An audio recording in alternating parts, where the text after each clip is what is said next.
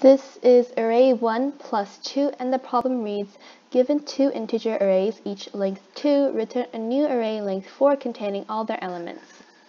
For this problem, I'm going to make an integer array called myArray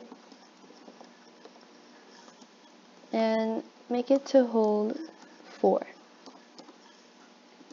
Now, in myArray, in the first room, I'm going to have it hold a at 0.